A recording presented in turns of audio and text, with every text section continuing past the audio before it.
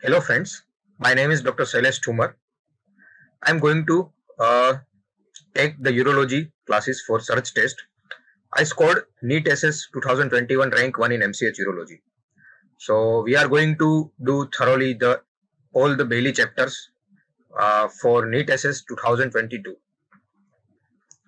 So this is the famous quote by Swami Vivekananda: "Rise, awake, and stop not until the goal is reached." So I believe if I can do, anyone can do. Now in the chapter 75, we are going to start the symptomatology and investigation. So certain things and certain points are important in the chapter. So I am focusing on that point, which might be a potential MCQ for your NEET SS. So now in the pain, the word is dysuria. So what is dysuria? Dysuria is experienced during voiding. So the term voiding is important. So dysuria is not experienced during when the bladder is full, is experienced during voiding. And the one important other word is carcinoma in situ. When the patient is having carcinoma in situ, the typical symptom is dysuria. So in the question, like case scenario, when you find the carcinoma in situ and dysuria, you should think about carcinoma in situ. So these are the important words which can be MCQ, can be asked and framed.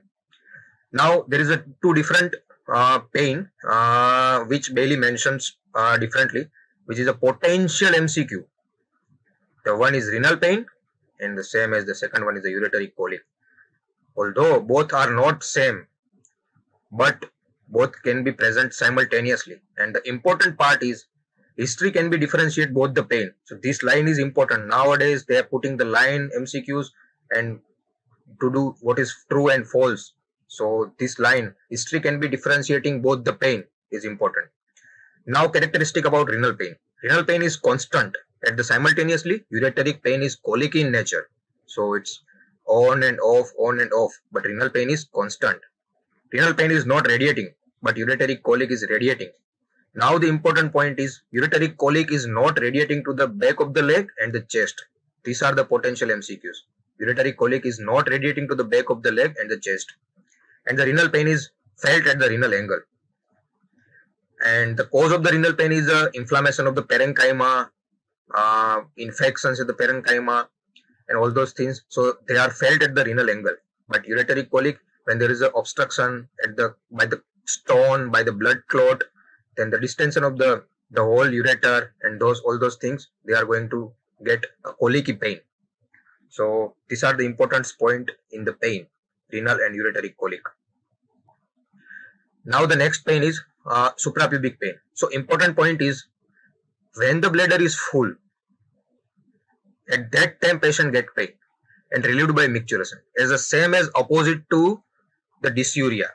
Dysuria is when the bladder is voiding, but the suprapubic pain is when the bladder is full. So these are the two contradictory pain you should remember. And suprapubic pain is mostly due to the interstitial cystitis. The young female, 40-year-old female having typical suprapubic pain and relieved by micturition is called interstitial cystitis. You should think about interstitial cystitis. So you can get to the interstitial cystitis and after this you can solve the MCQ. Another part of the pain is testicular torsion. So now we move towards testicular pain. Testicular pain is most commonly due to the torsion. But the important point is it is not due to the testicular torsion. It is due to the torsion of the hydatid of Morgagni. This is the mistake where all students can oftenly do. So most common pain in the testis is a torsion of the hydatid of Morgagni, not the torsion of the testis. At the same time, hydrocele and epididymal cyst is not painful. So this can be important. Varicocele is not painful, but having dragging sensation. So in the questions, when you see the word like dragging sensation, you should think about varicocele. And the important point in the varicocele is when you do varicocelectomy, 10% patients having short-term pain and 1% of the patients having long-term pain. These are the two numerical value you should remember. The all numerical value is not important, but the numerical value is given in the Bailey, and I cover all numericals values which is important and which is the potential MCQs. So these are two values is important: 10% short term pain and 1% long term pain. These are asked multiple times, my friends. Another term is perineal pain. So perineal pain is due to the complex chronic prostatic pain syndrome. So it is felt in the perineal area. Now we are going to start the simultaneously MCQ, so you can have a better knowledge the topic, and you can get better understanding of the topic. So now the question is, which of the following is not the classical features of the storage type of LUTS? Now we are moving toward the symptomatology. So LUTS is dividing into the storage and voiding LUTS. Okay. So now we can see the options: A, frequency; B, urge incontinence; C, hesitancy; D, nocturia. So we can now see the answer is hesitancy.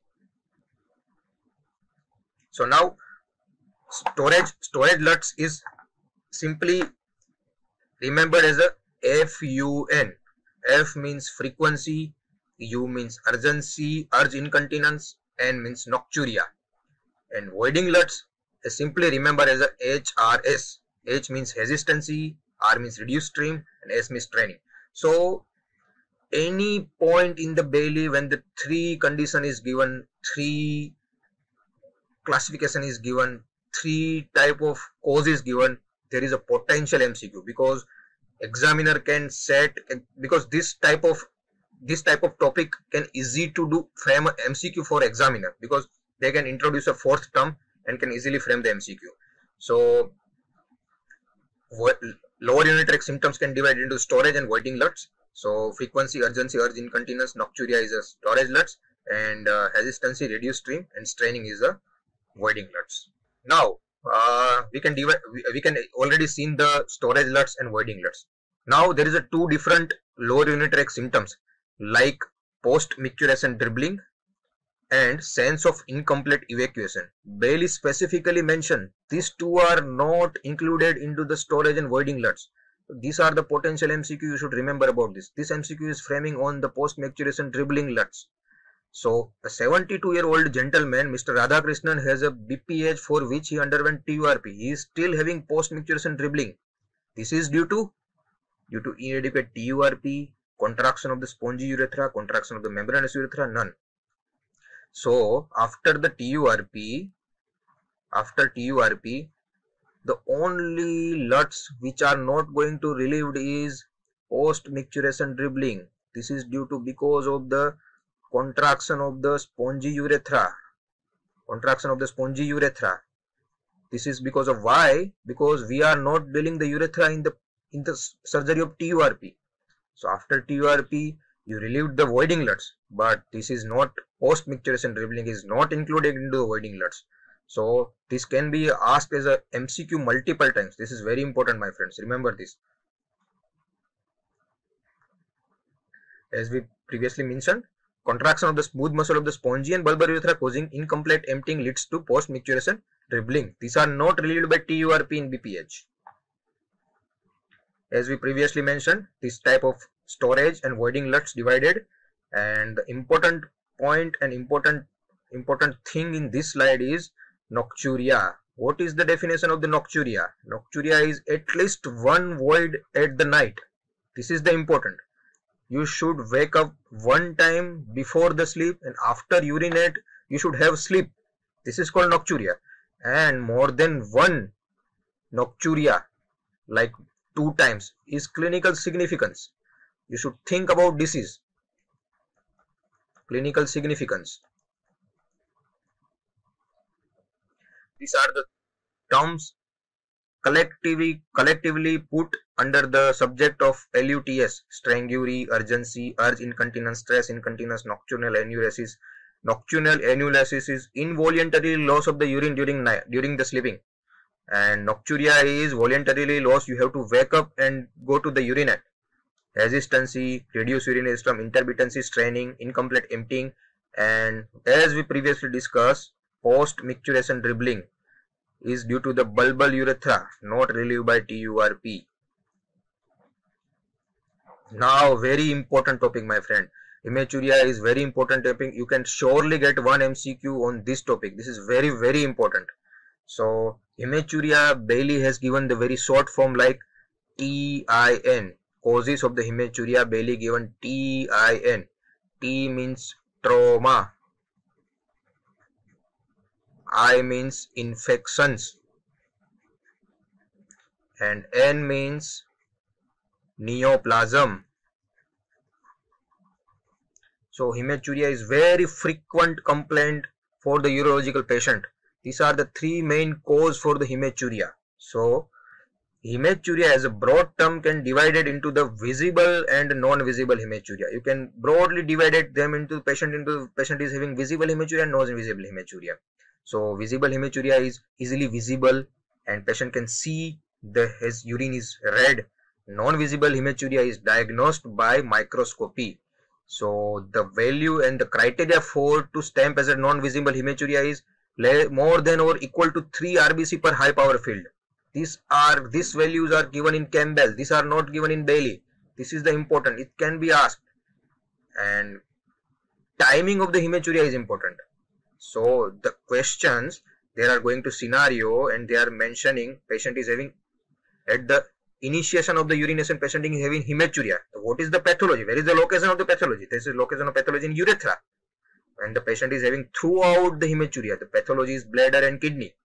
At the terminal part of the urination, the pathology is the bladder, neck and the prostate. These are going to get a MCQ. This is the potential MCQ you can get. Now what should you do? Patient came with hematuria. You can diagnose the hematuria, gross, non-visible. You can differentiate. Now what investigation you should do for this hematuria patient? Remember my friends, patients came with hematuria, you should do CT urography. This is the basic investigation you should do, because patient is having gross hematuria, 20% of the patient is having cancer. These are the data given in the Bailey. You can get MCQ. And cystoscopy is also should be done. This given in the Campbell, but in the Bailey, instead of CT urography, the USG should be done. So both can be done, but in Campbell, if you find in the answer, in the options, CT urography, you should go with CT urography. But if you find in the options USG, you should go with the USG. And if you suspect CIS, like patient is having dysuria, more than 35-year-old, patient is having smoker, male, you should think about these are the risk factor for malignancy. So in this type of patient, you should do cytology. Now this is the investigation required for gross hematuria. Now what should you do for microscopic hematuria? At the same time, patient is having gross or microscopic, CT urography is the answer, is the first step you should do. At required to Bailey, you should do USG. But if you have an answer like CT urography in the options, you should go with CT urography. And see, less than 5% of the patients with microscopic hematuria having cancer. So these 20% and 5% data are important, because questions multiple time asked, because how many patients with gross hematuria having cancers? 20%.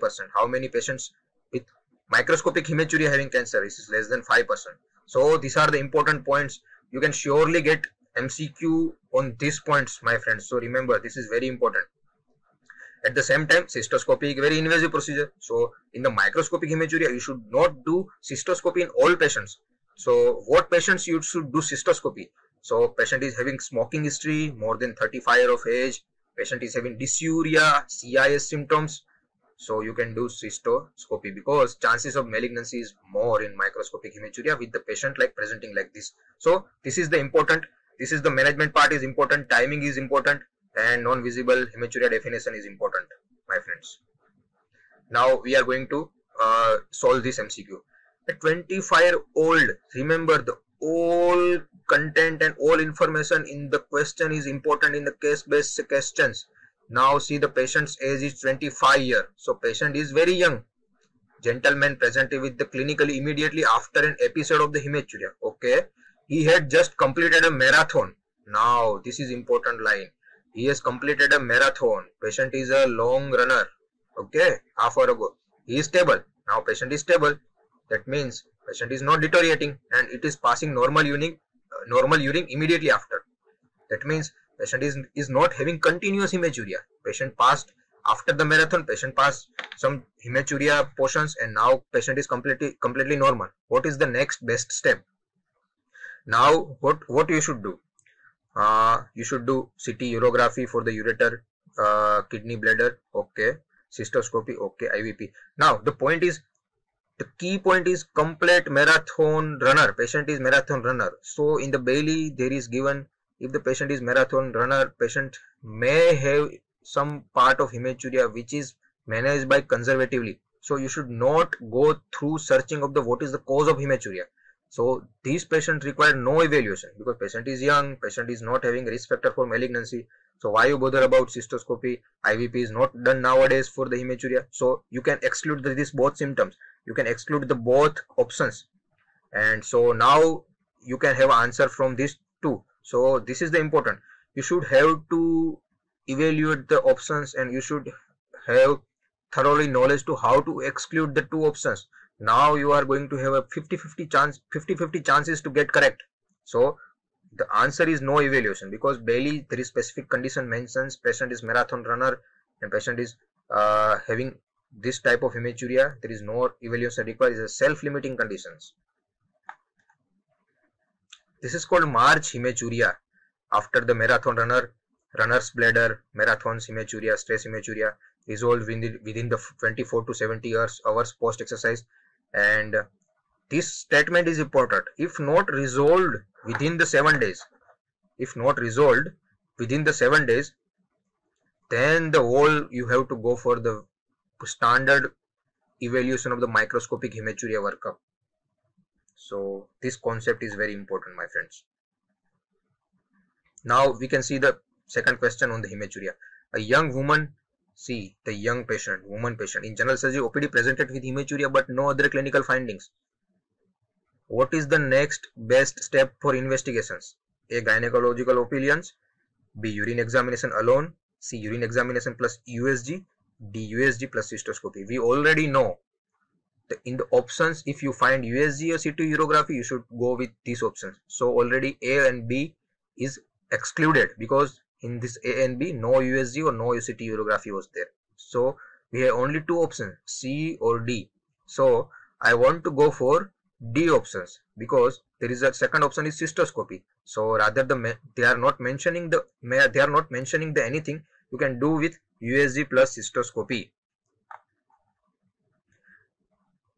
The all patients with hematuria except young woman with proven UTI should undergo USG plus flexible cystoscopy to rule out malignancy.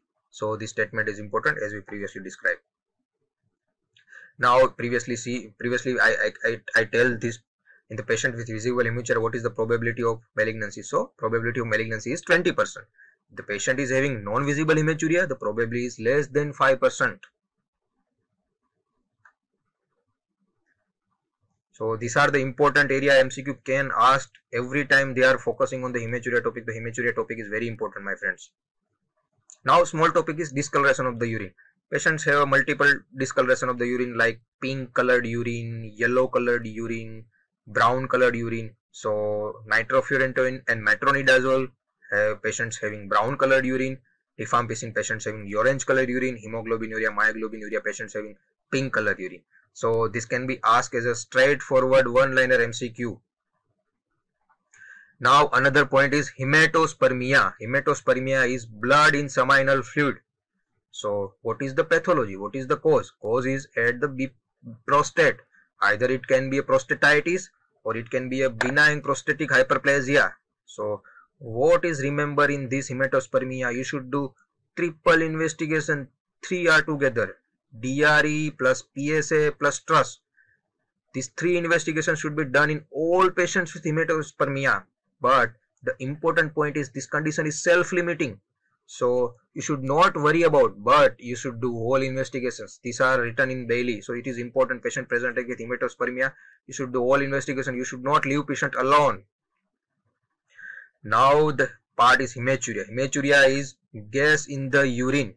And the MCQ multiple time asked is what is the most common cause? Most common cause is colovesical fistula. What is the pathology? Pathology is not cancer, my friend. Diverticulitis is the pathology. Every time students make mistake, not cancer, diverticulitis. Even I do mistake myself multiple times. If the patient is presenting with right-sided colovesical fistula, then you should think about ileum, Crohn's disease. And the other small word is urethral syndrome. What is urethral syndrome? Patient is having UTI symptoms with negative bacteriology. Bacteriology is negative. And the management is simple cystoscopy with urethral dilatation. No antibiotic required. If he can get confused you with antibiotic and all those things. Required simple cystoscopy and urethral dilatation. Now we are going to move towards specific organ. So now testes. As we previously see, most common cause is torsion of hydatid of Morgagni. Now the MCQ is, what is the sign that is seen in testicles? Torsion of the hydatid of Morgagni. It's called blue dot sign. This MCQ asked multiple times. Another MCQ is, in the torsion, what is the most common cause? It's a Bell-Clapper deformity. So what is Bell-Clapper deformity? Testis is hanging at the bell in the temple. So it is more prone towards the torsion. And the important point is cremasteric reflex is lost in the testicular torsion. This is asked in April AIMS in NEET SS super specialty exam. What is the difference between torsion of the hydatid of Morgagni and torsion of the testes? In the torsion of the hydatid of Morgagni, cremasteric reflex is maintained. This is the important word. You should remember this. Torsion of the testes, cremasteric reflex lost. Now the epididymis. So important point is, rather the most common cause of UTI, most common bacteria involved in the UTI is E. coli. But the important point is, what is cause epididymitis in sexually active male? Male with the age of 25 to 35 years of the age is chlamydia, not E. coli. E. coli is a generalized term, generalized bacteria causing all UTI. But in sexually active male, the chlamydia is the bacteria. And the epididymis involving in the TB, having typical features of nodular induration, and sinus is formed in the posterior aspect because epididymis is located into the posterolaterally to the testis. So sinus is always located on the posterior aspect, but at the same time, syphilis sinus is involved in the anterior aspect. This MCQ is asked in multiple times because syphilis primary involves the testis. Now spermatic cord. So 10% of the varicose cells presented on the left side. Why? Because you can see these images. This is the gonadal vein. This is the adrenal vein. So on the left side anatomy is different than the right side. On the left side, the gonadal and the adrenal vein opening directly into the left renal vein. But in the right side, they are open into the IVC. So they are not connected to the renal vein. But in the right side, they are inserted into the renal vein. Left renal vein. So what is the problem?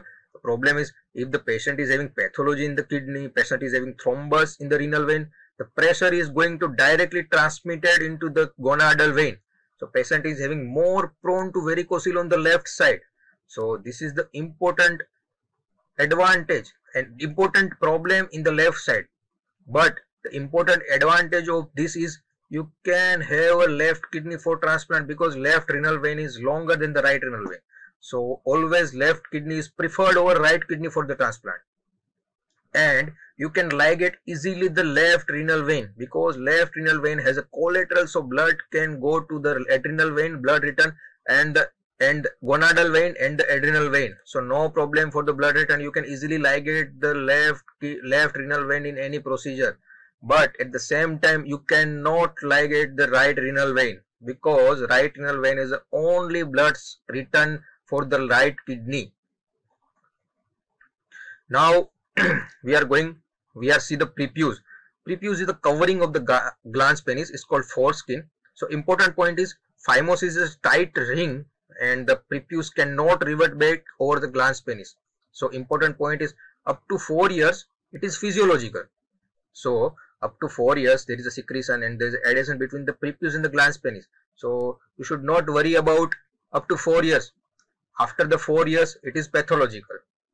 When the patient developing BXO, BXO is a chronic cicatrizing scarring conditions over the prepuce and the glans penis. So up to 4 years, phimosis is physiological. You should not worry about it, and after 4 years you can intervene. And the paraphimosis is tightly constricted skin is retracted but cannot revert back over the glans penis. So this is the surgical emergency. You should intervene immediately. And if you delay it, glans can necrose. Now you can see this is now they are going to ask the image based questions very frequently. So I cover the all important aspects in the image as well. So this is the anatomy of the penis. So you can see this is the corpora cavernosa. This is the corpus spongiosum containing the urethra. You can see this is the layer of the tunica albugenia.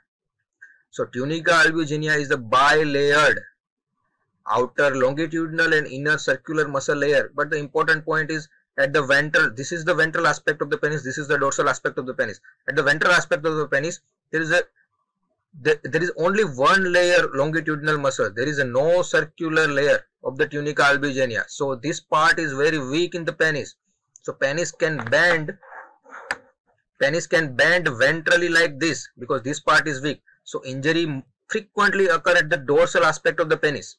So what is the cause? The injury is occurring in the dorsal aspect of the penis. There is a healing process of the dorsal aspect of the tunica albugenia. So Peyronie's plaque and the penile fracture is most common on the dorsal aspect of the penis. These are the MCQ. This can be asked.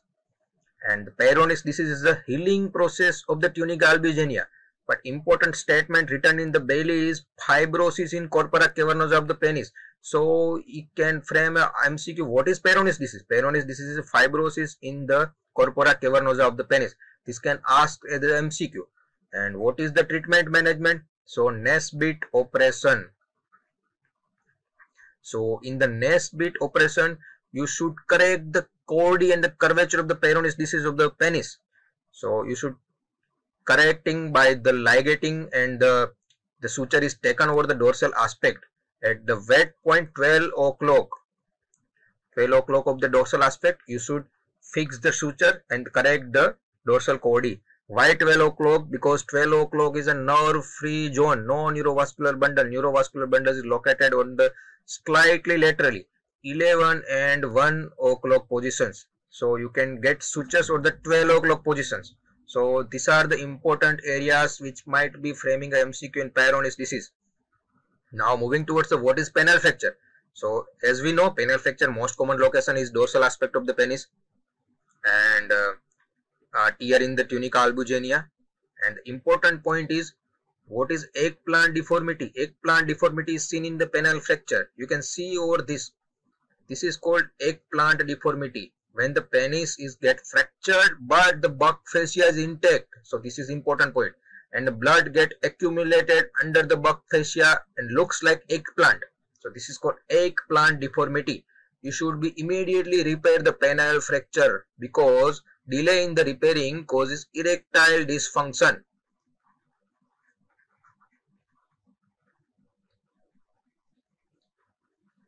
After some patient presented with penile fracture and typically having popping sound during sexual intercourse and having bleeding in the urethra.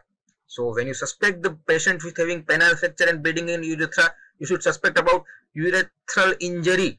So before the repair of the penile fracture, you should be evaluating the urethra and you should make sure the urethra is intact. So you should do RGU or intraoperative flexible cystoscopy to identify the where is the urethra is get injured, and both can repair simultaneously. So you should think about this. Now going towards glans penis. So as we all know, glans penis is the most common area of the SCC is glans penis. You should be remember this is the MCQ. And what is caused by HPV 6 and 11, and malignancy is caused by SCC is caused by HPV 16 and 18, and HPV 16 is the most common. Now carcinoma in situ condition, they are given specific name towards the carcinoma in situ like erythroplasia of curate and Bowen disease. So as we remember, this is multiple time asked. The Bowen disease as we remember, the B for the body. So this is seen in the body of the penis, and erythroplasia of curate is seen in the glans penis. both the condition are the same, but the location is different. Rather than both the condition is carcinoma in situ, location is only different. So this can be asked as MCQ. As the urethra, we can see this image is the epispadias. This image is for hypospadias. So when you see the hypospadias, there is an abnormal ventral opening of the urethral meatus, dorsal hoodie, and the ventral codi. These are the three cardinal features of the hypospadias. So any place when the three situation is given is a potential MCQ. Should be patient. The examiner can frame questions very easily to insert the fourth one. This image is given for epispadias. There is a dorsal defect in the urethra. Now, word towards urethral diverticulum. Urethral diverticulum is outpouching in the urothelium lined urethra. It is more commonly seen in the female.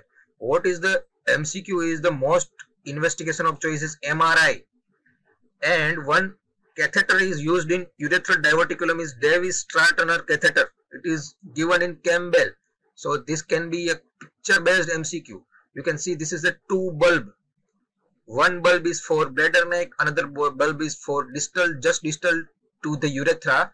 So you can easily insert the dye with the channel, and you can easily identify the lumen of the urethral and the anatomy of the urethral diverticulum.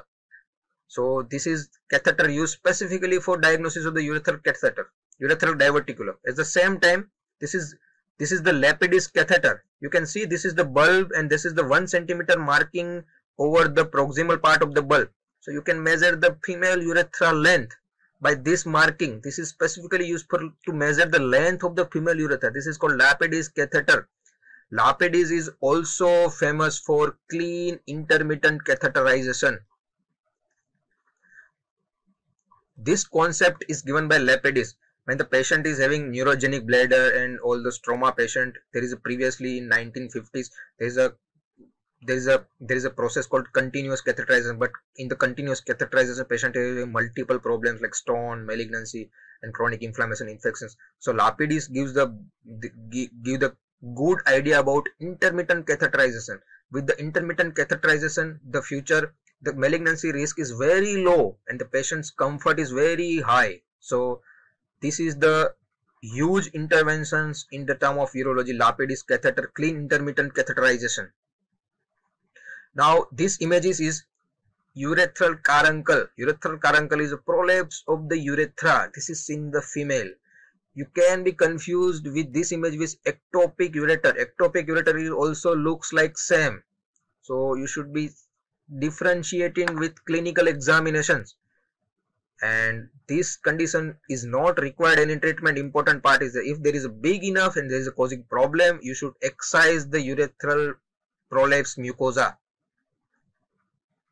Now we move towards investigations. So routine blood investigation, you should do serum creatinine, all electrolyte you should do.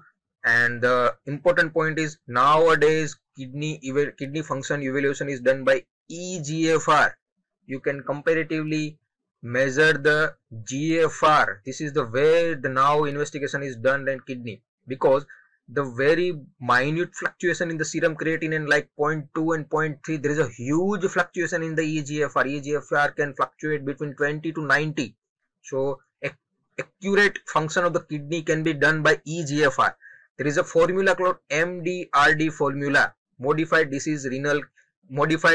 diet and renal disease formula. So you should be know about content of the MDRD formula. MDRD formula content, remember, there is a full form, short form is SARS. S means sex, A means age, R means race, and S means serum creatinine. So this can be asked, and this is asked in November AIMS super specialty examinations. What is the formula for the MDRD? And the one age is missing. So you should be remember SARS, sex, age, race, and serum creatinine. One important line given in Bailey: cisplatin is a chemotherapeutic drug, but it is very nephrotoxic. You should not give cisplatin if patient's eGFR is less than 50. This is framed as a MCQ and framed as a line in the MCQ, option in the MCQ. Two important statements given in the Bailey. Like with both kidney functioning normally, individual have approximately 6 times of the renal functions needed to remain of the dialysis. This is the important statement. Normally functioning kidney do better 6 times than the dialysis kidney. And serum creatinine will remain normal with unilateral pathology, but normally functioning contralateral kidney. If your one kidney is not properly functioning, other kidney is normal, creatinine is normal. So when you think about altered creatinine, you should think about both kidneys affecting, or the lower urinary tract is affecting, so it can be it effect on the both kidney, like lower urinary tract, urethra, BPH. So if the one kidney is normal, your creatinine should be normal. Now we are moving towards this MCQ. Now, which of the following is not true regarding biochemical assessment of the renal functions? So now this type of MCQ, they are more common because they are now changing the most common, and all those simple MCQs are not frequently asked nowadays. This type of MCQs, directly picking line from the book, standard textbook, this type of MCQ is now asked. So we can go to the options one by one. Option A, EGFR is a optimal method for reporting a renal function. Okay, now you can see question asked is not true. So these are the key words in this type of questions. Not true, except, all are true, except, all are true, except. These you should be very vigilant about this word, because if question looks very simple, but you cannot, if you not give this time to this point, you can get normal questions wrong, which can get you a worse rank, my friend. Remember, my friend. So EGFR is the optimal method for reporting renal functions. Okay. Modification of the diet in the renal disease study equation is used as a age, yes; sex, yes; race, yes; and standardized GFR. No, not a standardized GFR. Serum creatinine to estimate the standardized GFR. So these words are interchangeable.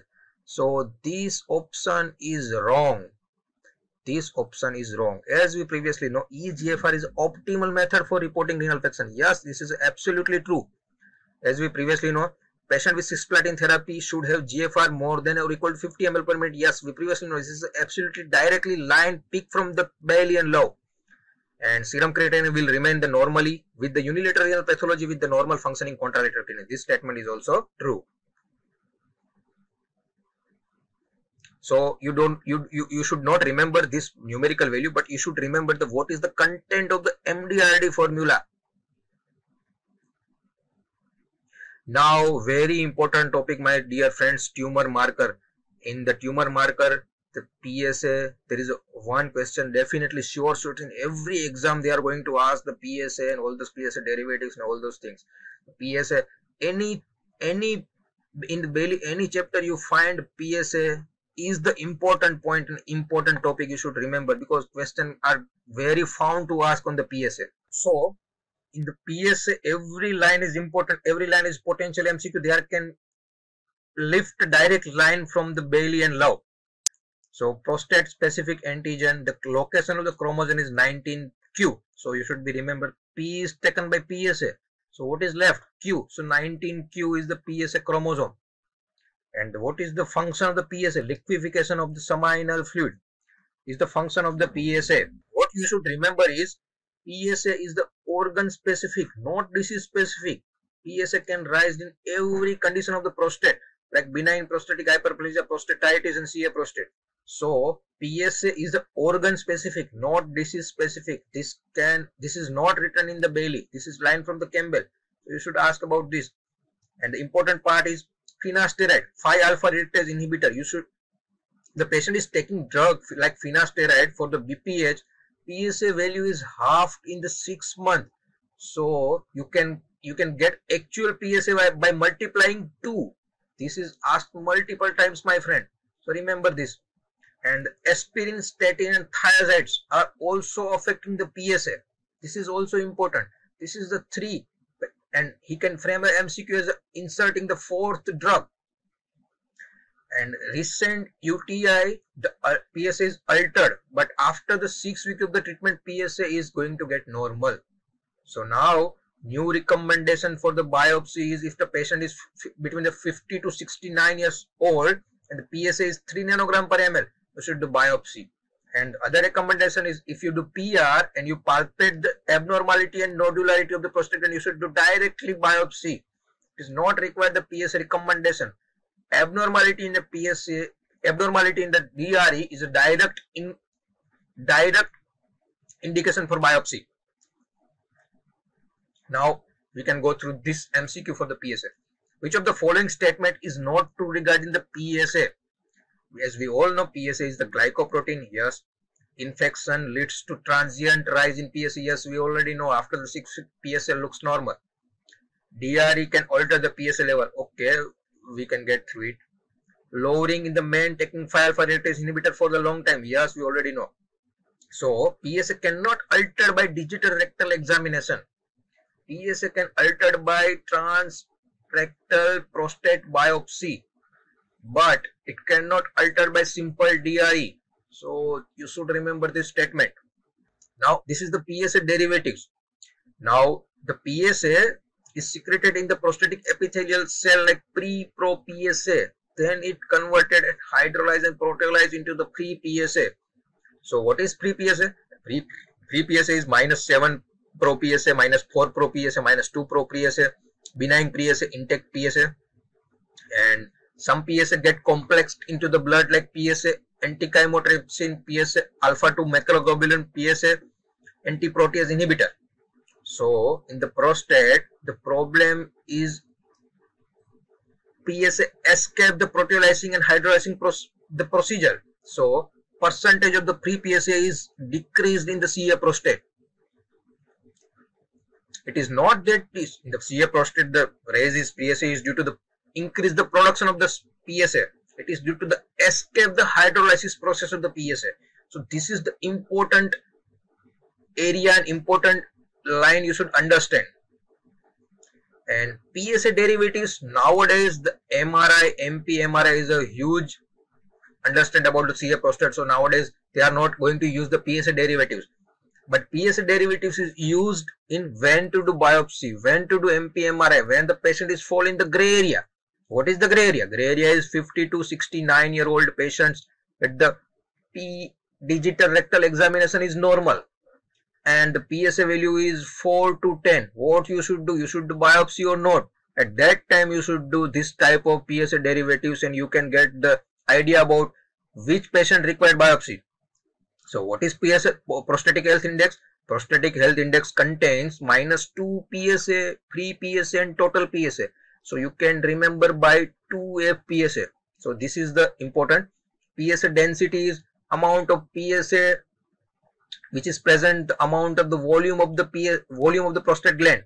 So more than 0.15 nanogram per mg is the high risk value for the PSA density, as same as PSA. What is PSA velocity?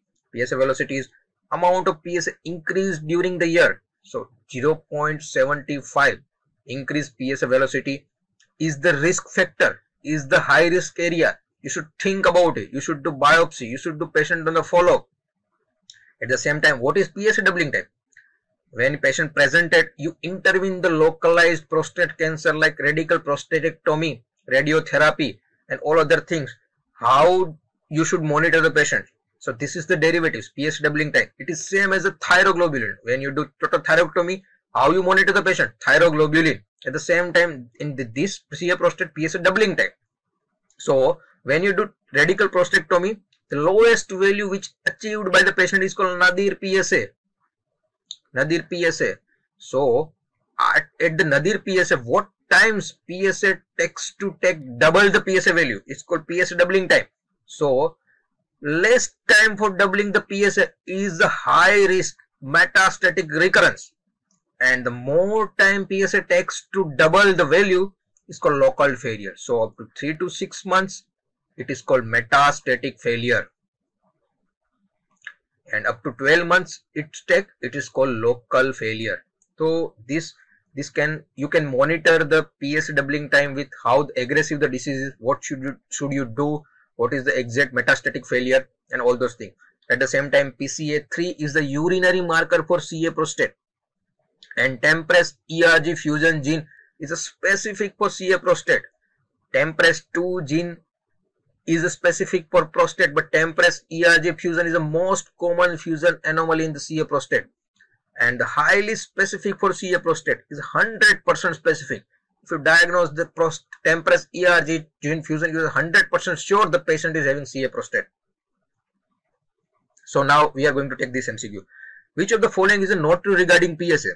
Okay, PSA is also known as a calcarein 3. It is the second name of the PSA. This is true. Is encoded on the chromosome 19. Okay, lower percentage of the free PSA associated with prostate cancer, as we previously know. PSA in the CA prostate escape the hydrolysis procedure, so free PSA is much lower. Okay, this is also true.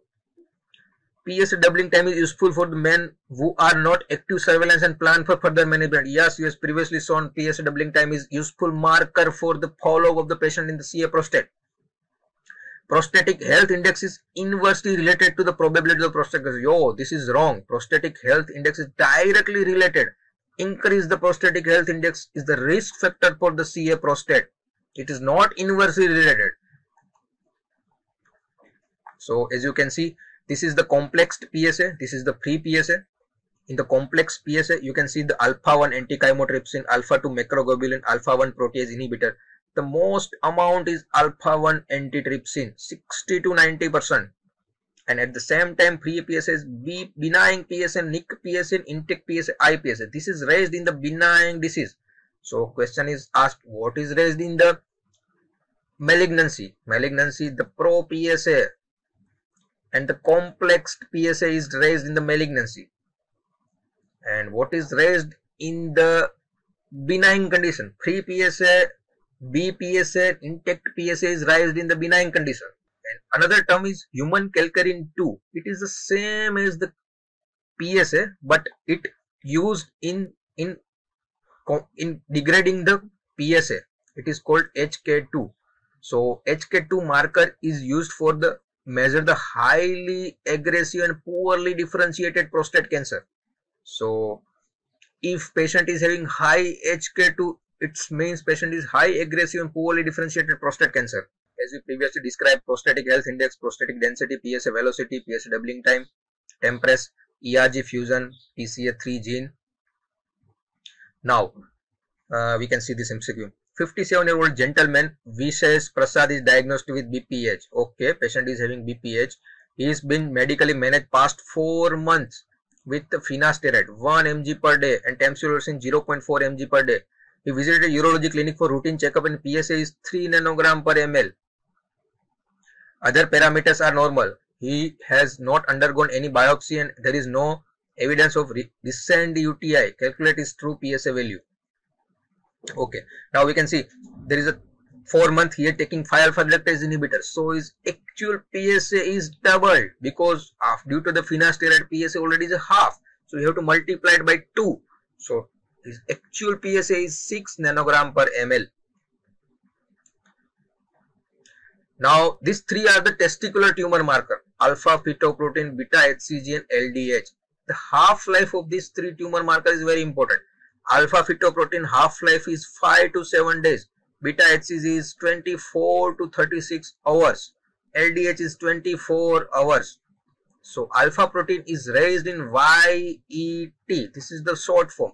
Y means yolk sac tumor, E means embryonal cell carcinoma, T means teratoma. And beta HCG is raised in embryonal cell carcinoma and choriocarcinoma. And LDH is presenting the bulk of the tumor.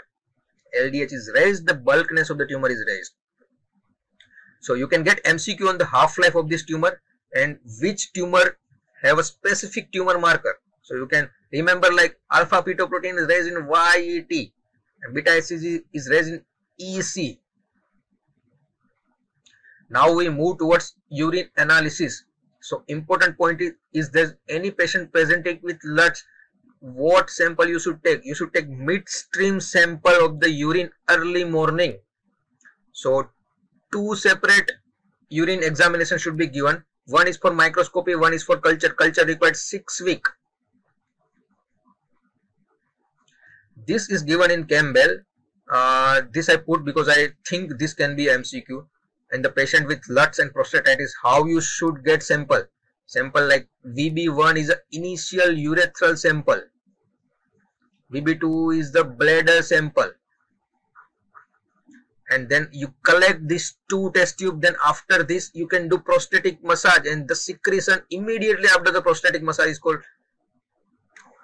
expressing prostatic secretions. And after that, you have get VB3 sample for the prostatic urethra.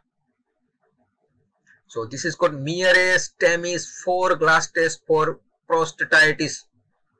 Now early morning urine sample is used for diagnosis of tuberculosis. You should take the 3 consecutive day urinary sample. Now the question is, what is the ideal method for collecting a urinary sample? Now I have to emphasize the word ideal. You should be knowing the word like ideal. What is the next investigation? What is the next best investigation? These are 3 different terms, and the question answer is different, or these 3 different pattern of the questions. What is the first investigation? What is the next investigation? What is the next best investigation? So carefully you need to read the question.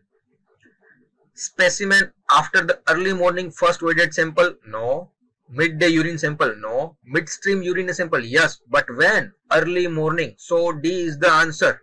So midstream clean cat sample, but when? First morning voided urinary sample is useful.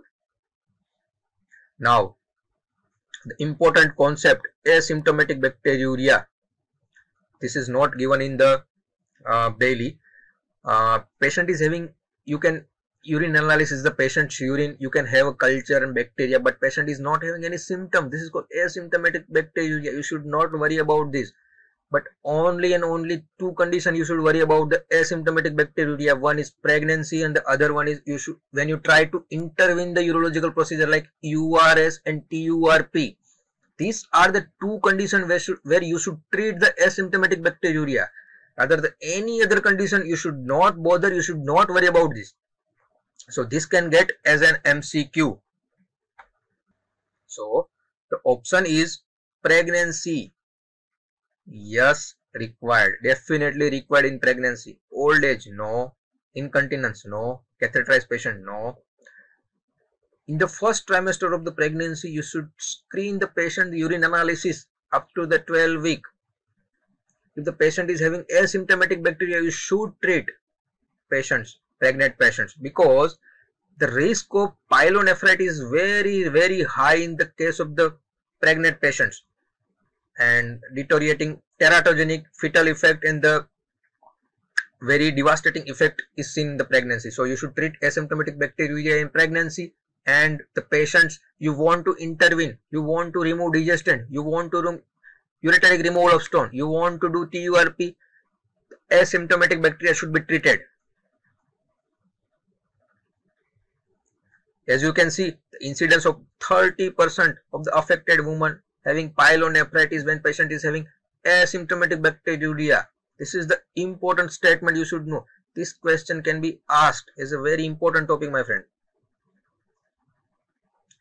This diagram and this table is directly picked from Campbell. As you see, all conditions not require treatment. Only 2 conditions which are highlighted like pregnant woman and urological intervention. These 2 conditions require treatment. Now, what's about cytology? The problem of the cytology is high false negative rate, and cytology has very high detection rate of the high grade TCC. It is not as much as useful as a low grade TCC, but as much as useful as a high grade TCC, because 15% of the low grade TCC only diagnosed by the cytology. Rather, the value is very high. 50% of the high grade TCC diagnosed by the cytology. So the grade is increasing, the detection of the cytology is also increasing. So cytology is per se highly specific, and the classification used for to detect bladder carcinoma, the cytology based classification is called Paris classification. At the same time, your tumor marker is highly sensitive. highly sensitive. Cytology is highly specific. Tumor marker is highly sensitive. Now what's about endoscopy? So this picture based MCQ now mostly they are going to ask the image and all those pathological condition, instrument image.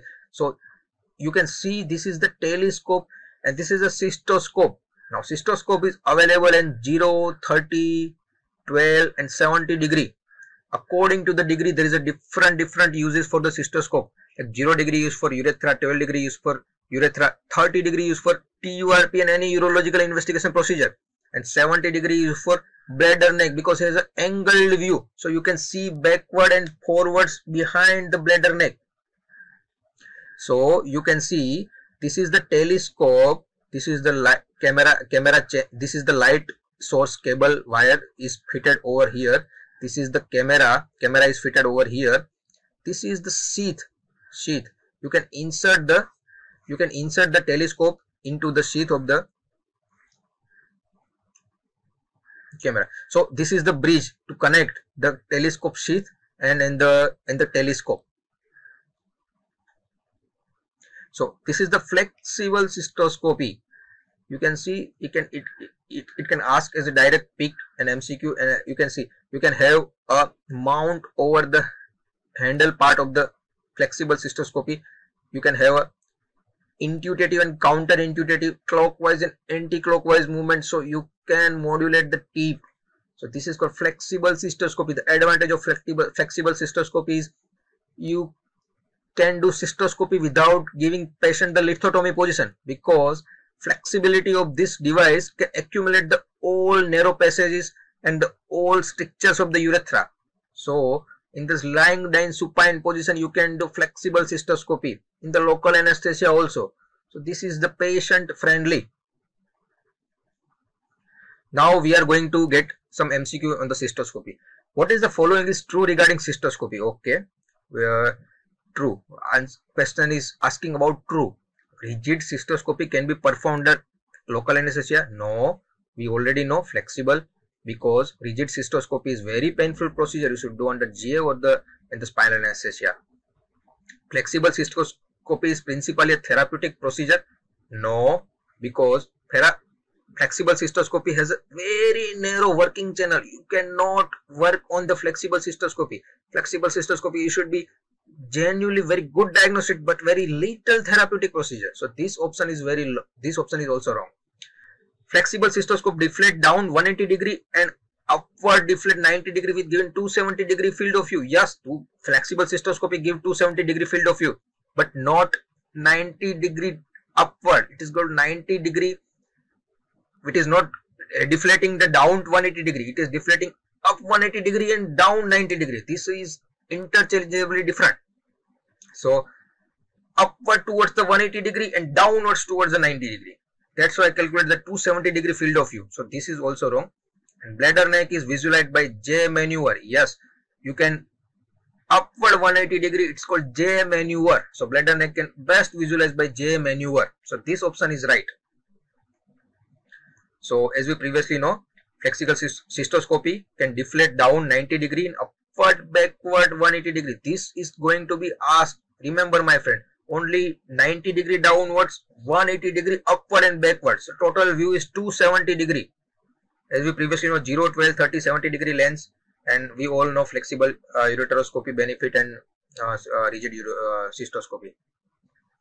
Now these are the two areas, two advances which are multiple times they are going to ask. This is images is given in April AIMS NEET SS super specialty examination. What is this images?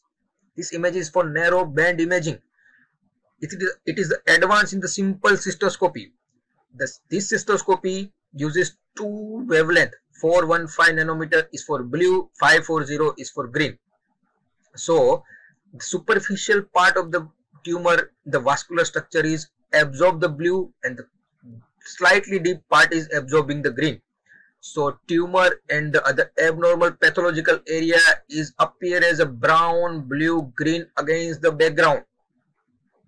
So this is called narrow band imaging. At the same time, this is the blue light cystoscopy.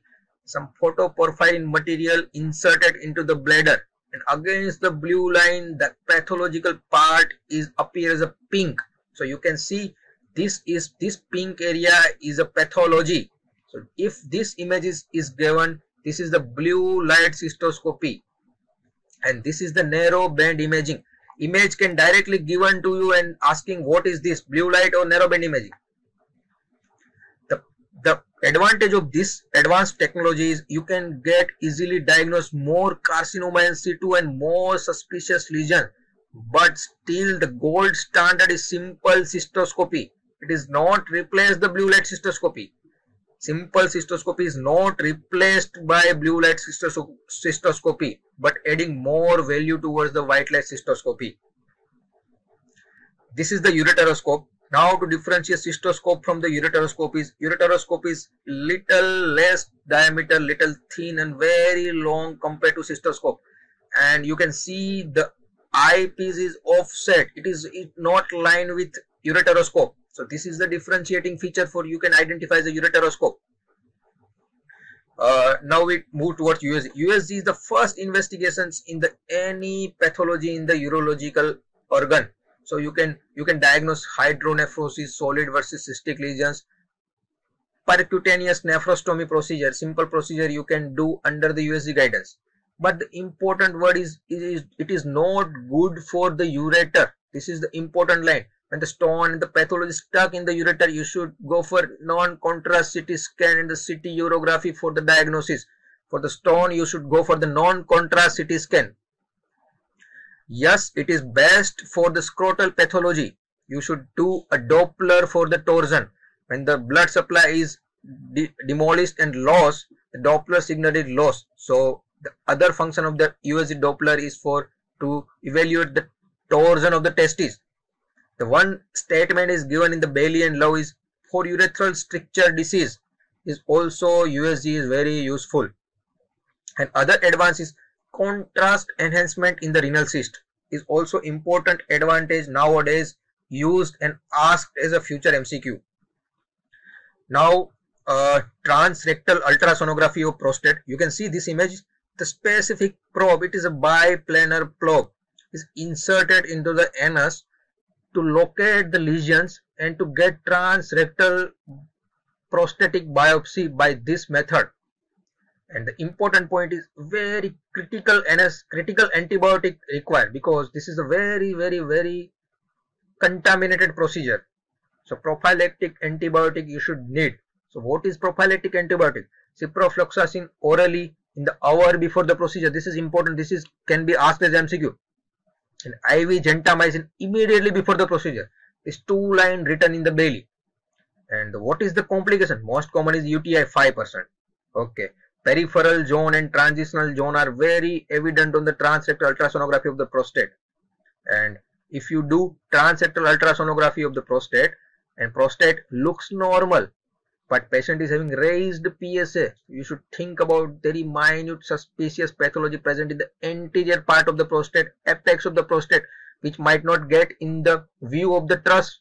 So you should do systematic biopsy. So these are the important points, and these are the important lines given in the Bailey, which is potential MCQ. This is the view of the transrectal ultrasonography of the prostate. As you can see, this is the probe, this is the peripheral lobe, this is the indentation of the urethra. You can see this is the seminal vesicle over there, and this is the transition lobe. So what you see in the CA prostate? CA prostate looks like hypoechoic area compared to the peripheral zone. The echogenicity is compared with the peripheral zone of the prostate gland. This is the potential MCQ.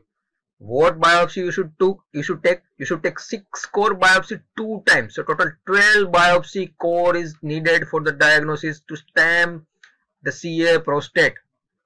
This is the biopsy instrument, and this biopsy is based on the Gleason scoring system. According to that, you should divide the prostate cancer into Gleason grading group. So Gleason grading group, important point is that this is the low magnification. Only you can do glandular architecture of the prostate gland. You cannot do cytology. You cannot do high magnification. low magnification, and the glandular architecture is used in the Gleason pattern and Gleason group. So these are the important points about TRUS and pathology of the CA prostate. The problem of the sepsis is outcome by transperineal template biopsy of the prostate. So sepsis problem is very big for the TRUS biopsy. Now they are going to transperineal template biopsy of the prostate. But the important statement is TUR TBP is not replaced by TRUS biopsy. So still the TRUS biopsy is an important aspect to biopsy the CA prostate malignancy. So template biopsy is very useful for targeting the anterior aspect of the gland. The patient is having high PSA but TRUS is normal, you should do template biopsy. Low risk prostate cancer, you should do under GA because very painful. You should go through the skin of the perineal area. So total 36 biopsy you should take. And advantage is lower risk of sepsis than the TRUS biopsy. As we all know, X-ray QB is commonest indication for the stone, and intravenous urography is not used as nowadays as much as previously, but still diagnosis of the renal ptosis, early TB and medullary sponge kidney. These are the three conditions. Still the intravenous urography is the investigation of the choice. Renal ptosis is diagnosed by 2 vertebral column descent of the kidney or more than 5 centimeter descent of the kidney. The early TB changes, you can see the mouth eaten calyx in calyctasis in all those pelvic calyceal changes you can better easily evaluate by intravenous urography. And medullary sponge kidney dilating collecting duct of the nephron, the condition is called medullary sponge kidney. You can easily identify on the intravenous urography. At the bristles of the brush appearance is a typically for medullary sponge kidney. This is the CT scan. As we all know, the non-contrast CT scan is used for stone. This is the investigation of the choice. When you try to see the space occupying lesion, mass, contrast enhancing lesion, you should do triple phase CT scan for mass lesion. These are the images given to the triple phase CT scan. The images can directly asked in the exam.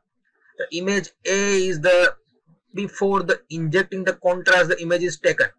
Image B is the immediately after the contrast is given. This is the corticomedullary phase of the contrast triple phase.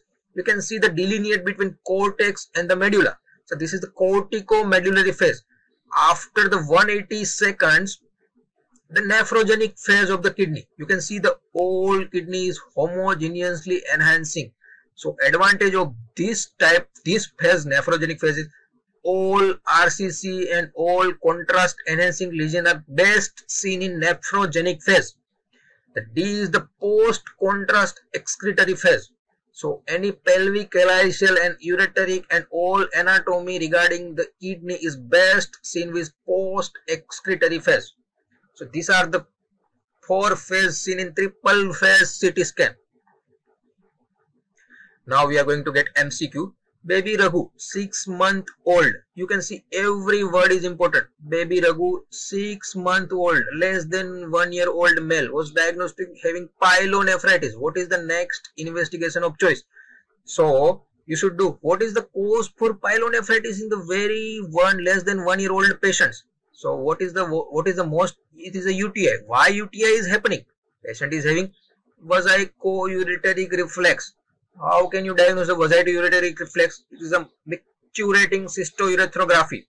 You cannot diagnose VUR by cystoscopy.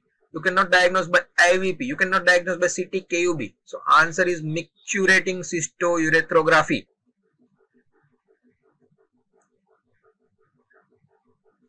So patient less than 1 year of age presenting with UTI, 25 to 40% patient presenting with VUR. So pyelonephritis is most common in patients with VUR and diagnosed with micturating cystourethropy. These are the VUR images taken. This is the grade 5 VUR. This is the, when you see there is a cupping of the calyces and dilatation of the all minor calyces and dilatation of the ureter. Now on the CT scan, the most common lesion in the kidney is renal cyst. This is the MCQ. Most common lesion in the renal is a renal cyst. Most common enhancing lesion in the kidney is oncocytoma. Now, Bosniak have a classification of the classical renal cyst. Sure, so you can get one question from this Bosniak classification every time they are going to ask. So what you should remember is cyst type 1 is a simple cyst, no underlying septation, no calcification, no enhancement. 2 is very minute hairline, thin septation with very less calcification. But the important point is 1 and 2 have 0% chance of malignancy. You should not follow up the patient. Forget the patient. Leave the patient. What is the characteristic of 2F patient? 2F cyst is it is not fit into the 2 and 3. So what is this? This is more than 3 centimeter and increase the septation. Increase the hyperdensity of the septation in the 2F cyst. What is differentiated between 3 and 2F cyst is contrast enhancement of the cystic wall. So contrast enhancement word is important. It is very specific for class 3 cyst. And class 3 cyst has a 50% chance of malignancy. You should intervene the class 3 and class 4 cyst. Class 4 cyst has a 100% chance of malignancy. It is stamped as a malignant lesions of the kidney. So what is the characteristic? Solid enhancing lesion is seen in class 4 cyst. So what solid is for class 4 and contrast enhancement is seen in class 3. So these are the important aspects and multiple times MCQ can ask in these areas. Now the word about MRI. MRI is not as useful in the urogenital system, but CA prostate is the most important investigation of choice for staging of the CA prostate. So what is multiparametric MRI? 3 images is taken. T1, T2 weighted images, diffusion weighted images and dynamic contrast enhancing images is taken, is called multiparametric MRI. The spectroscopy is not included nowadays in the multiparametric MRI, and evaluated these 3 things together, its 5-point scoring system is called PI-RATES. And you can have MRI and truss guided fusion biopsy is a new role for MRI in the CA prostate. So in the MRI, we can get this MCQ. Nephrogenic systemic fibrosis is seen with a iodinated contrast, no. MEC 3, no. Gadolinium contrast, yes. Hippurine, yes. So gadolinium contrast is the very risky for nephrogenic systemic fibrosis. You should caution about patients with less than 30 GFR. And you should not give gadolinium contrast with less than 15 GFR. These are the potential 2 MCQs. Risk increasing with less than 30 GFR and highest chance of nephrogenic systemic fibrosis with less than 15 GFR. So you should not give gadolinium with the patient with the less than 30 GFR, and you should not, definitely not do gadolinium contrast with less than 15 GFR. So these are the nephrogenic systemic fibrosis is a systemic fibrosis and nodularity and all subcutaneous tissue, joints and all those things, thickening, hardening of the skin and joint contracture, and involve any organ of the body, eye, heart, diaphragm, pleura, pericardium, kidney as well as lung and the liver. This is the pictorial diagram of the typical nephrogenic systemic fibrosis. Skin appears scaly, thickening of the skin, nodularity, all those things are seen in the nephrogenic systemic fibrosis. The important point is you can get up to the 1 year, very long duration, up to the 1 year it can appear as a nephrogenic systemic fibrosis. Rather the contrast reaction, iodinated contrast reaction appear up to the 48 hours. This is going to up to the 1 year. Now what about SPECT CT and PET CT? So we cannot get metabolic and functional imaging by the CT scan and MRI scan. So this is metabolic and functional imaging you can get by SPECT CT and PET CT. So in the PET, most commonly used is fluorodeoxyglucose. So there is only specific role in the urology is to detect the residual mass after radical orchidectomy in case of seminoma. This is the only one indication, specific indication for PET CT. It can be asked after you do radical orchidectomy in the case of seminoma, there is a mass in the retroperitoneum. If mass is more than 3 centimeter, you should do PET CT. If the PET CT is positive, you should be intervene the retroperitoneum. And another two advances is 11 choline, carbon choline, 18F choline. These two are now used and FDA approved for CA prostate and metastatic prostate cancer. And bone scan. Nowadays, high risk prostate cancer like T2 prostate cancer, patient is having bone pain, patient is having back pain, patient is having more than 40 nanogram per ml PSA. You should do bone scan because patient is having metastatic lesion in the bone. The DMSA renogram and DTP and MAC3 renogram. The DMSA renogram is specifically used for renal scarring and function to look the scar after the chronic pyelonephritis, because DMSA tend to bind to proximal convoluted tubule and accumulate at the renal cortex. So scar is better visualized in DMSA renogram. At the same time, DTPA and MAC3 is used to measure split renal function. So used to measure how many percentage of the left kidney is functioning, how many percentage of the right kidney is functioning. You can evaluate by DTP and MAC3 scan. According to the date, you have to save the kidney or you have to do nephrectomy. If the percentage of the functioning kidney less than 20%, you should save the kidney, rather you can go for nephrectomy, because less than 20% kidney cannot improve after you intervene. If the patient is having functioning more than 20%, you should intervene, you should repair kidney, you should repair the pathology of the kidney. So at this time DTP and MAC3 scan is very important. So MAC3 renogram is done usually in the 3 phase. First phase, the contrast is going to the vascular area like aorta and to the renal artery. Second one is how renal handling the tracer. The third one is excretory phase. As you see, this is the graph. This graph is seen. This one is the rapid increase in the upstroke. This is for vascular phase. This is for concentration phase. This is how renal kidney going to handle the tracer. And this at the maximum point. After this is the excretory phase. This is the how third phase is going like this.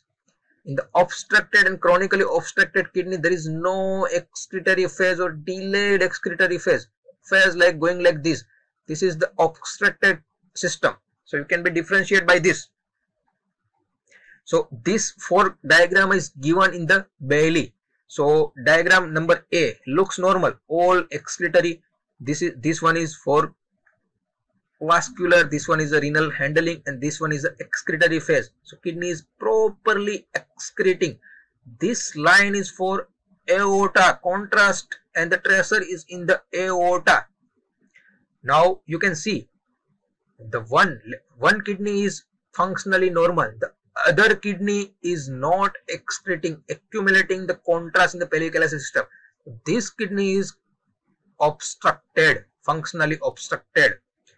This one is the delayed obstructed system, dilated and non-obstructed bilateral system. After some times when you give Lasix to evaluate, this kidney getting contrast excreted. And this one is for partially left-sided obstructed right-sided system, right-sided obstructed system. So this graph is, careful my friend, this graph is given directly to you and how to identify what is left system is obstructed, right system is obstructed. And this curve is called O'Reilly's curve. O'Reilly's curve. These are given in Campbell. So as the MCQ SC, to investigate kidney function and obstruction, which nuclear scan is used? As we previously know, DMSA is used for scarring and scarring and the ectopic kidney. DTP and MAC3 scan are used for the split renal function. But nowadays MAC3 scan is very useful and very replacing the DTP scan. So answer is MAC3. So as we previously seen this graph, this is the 3 phase, and one is vascular, one is how renal handling the contrast tracer, and this third one is the excretory phase. So now we are going to see lower urinary tract investigations. So this is the simple investigation, flow meter. you tell patient to micturate this bowl and you calculate the flow. What is the amount of urine he micturate, he passed, what is the peak flow rate, and the what flow rate maximally he achieved, and based on this you can diagnose the patient is having lower urinary condition like bladder outlet obstruction and all those things. So this graph is having, you can see patient can normal curve is like bell shaped, tower shaped curve. Patient start to micturate, after some time patient has a peak of micturation, after that patient has decline of micturation. But this patient is having box shaped curve, patient is having bladder outlet obstruction, flow rate is less than 8 ml per second. This is a typically of bladder outlet obstruction. That might be a structure of the urethra, that might be a benign prostatic hyperplasia, we cannot know, but we can stem this is patient having bladder outlet obstruction. And if the patient is having low flow, these are the two conditions. When the patient is having bladder outlet obstruction, or other condition is patient is having underactive detrusor, bladder is not contracting well enough to micturate to flow the urine. So how to diagnose the underactive detrusor? You can diagnose by urodynamic test. So what is urodynamics? There is a two channel. One channel is put on the rectum to measure the abdominal pressure, and the one channel is put into the bladder to measure the bladder pressure. So you cannot directly measure the detrusor pressure. Detrusor pressure is measured by substituting the abdominal pressure from the bladder pressure.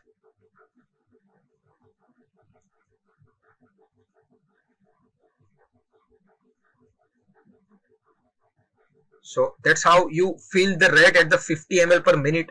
You feel after the patient have a desire to pass the urine, you stop the filling and you measure the pressure. And you measure the pressure, and you can see on this diagram, you can see this is the vesical pressure. This is the abdominal pressure, and after you substitute the abdominal pressure from the vesical pressure, it's measured the detrusor pressure. So this is the electromyography of the external sphincter. This is the voided volume. So you can see during the filling, P date should be at the baseline. There is no fluctuation in the P detrusor, because during the filling P date should be at the normal, because bladder should not be get contracted during the filling. And electromyography of the external sphincter is positive during filling, because you have to tight the sphincter during filling. But you can see during the filling phase there is a activity in the P detrusor. It means bladder is overacting. It is called detrusor overactivity. These are the important aspects from the chapter 75 from the Love and Bailey. This is the very helpful. They are not going to ask anything about. I covered all areas on the chapter 75. So these important aspects you should remember. You should remember the numerical values: 20% for gross hematuria, less than 5% for microscopic hematuria, 15% for low grade to detect cytology, 50% for high grade to detect cytology. Less than 50% GFR is not useful for to given cisplatin is very nephrotoxic drug. Less than 15% is for nephrogenic systemic fibrosis. So you should be remember like this, and this is very helpful to you. So thank you my friend for giving your time.